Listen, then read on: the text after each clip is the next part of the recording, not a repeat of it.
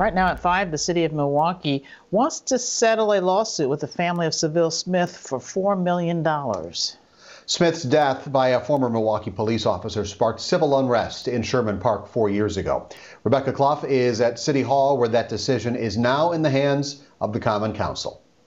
The city had been fighting a wrongful death lawsuit with the family of Sylville Smith. He was shot and killed by a former Milwaukee police officer. Now it appears the two sides are ready to settle just before the case was set to go to trial.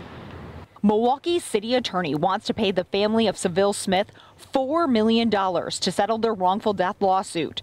Smith was shot and killed in 2016 by former Milwaukee police officer Dominique Hagan Brown near Sherman Park. The shooting set off civil unrest in the area for days.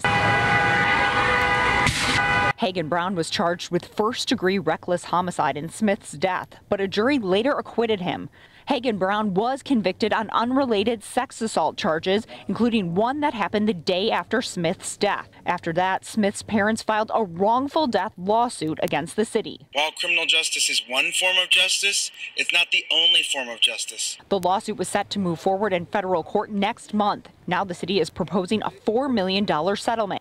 That's a bigger settlement than Derek Williams' settlement with the city for $2 million. He died in the back of a Milwaukee police squad car. Dontre Hamilton's family settled with the city for $2.3 million. He was shot and killed by a Milwaukee police officer in Red Arrow Park.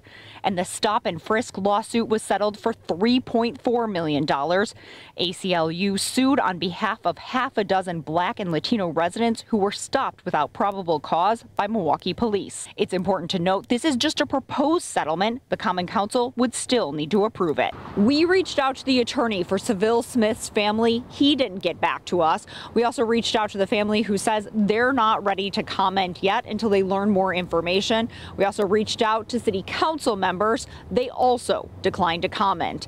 The settlement is going to be brought before the Finance Committee at City Hall next week, October 28th.